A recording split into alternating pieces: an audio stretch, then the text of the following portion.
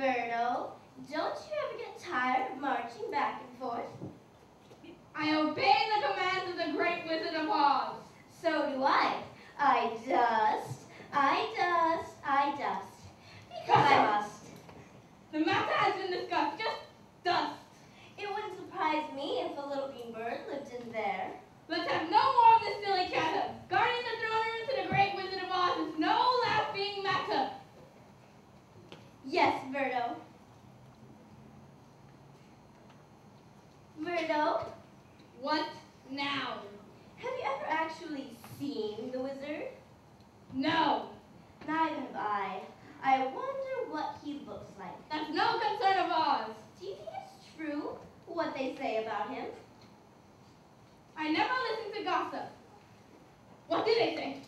That he can take any form he wishes. A fierce animal, a bird, a mouse, or just nothing at all.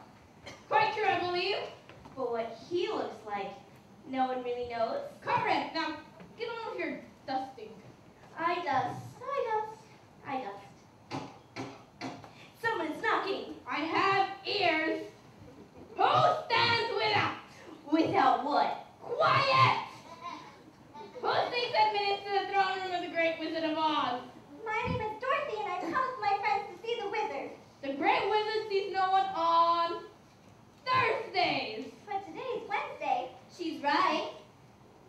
He sees no one on Wednesdays without an appointment. Well, then I've come to make an appointment right now. Ah!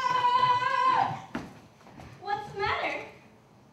One of her friends is a huge lion. Well, please let us in. The lion won't hurt anyone, I promise. Well, brave captain of the guard. You do know I'm the only guard. Please, it's very important. Never let it be said that I am afraid of anything. Keep behind me. If there's danger here, I'll fight as long as I remain